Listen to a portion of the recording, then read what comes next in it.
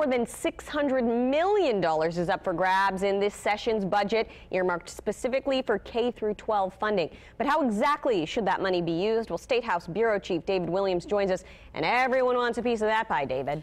They do. More than 50 people signed up to testify in front of the Senate School Funding Subcommittee. They believe the money should go to a wide variety of areas like funding for student counseling services, virtual schools, and English as a second language programs. But teacher pay kept coming up over and over again.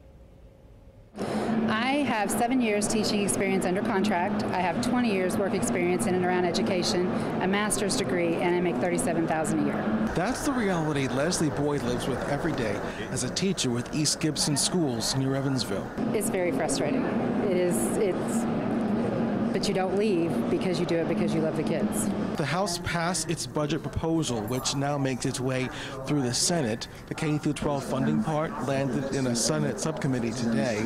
The proposal calls for using $150 million in cash reserves to pay off the difference between what retired teachers are owed and what the state has in the bank for teacher pensions.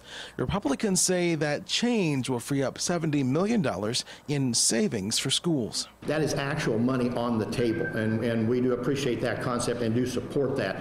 Republican leaders said they encourage schools to use that money solely to increase teacher pay. We need more funding so that we can negotiate increased teacher pay to recruit and retain high-quality staff.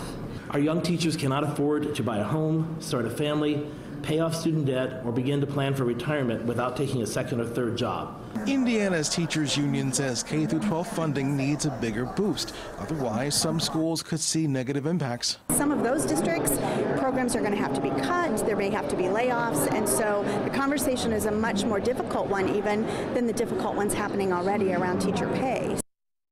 Lawmakers did not vote today. Remember, Governor Holcomb created the Teacher Compensation Commission last month. Their goal is to figure out how to make teacher pay competitive with our surrounding states. So all new at 6. What do some of Indiana's teachers think about the state taking over teacher pay? I'm David Williams, Wish TV News 8.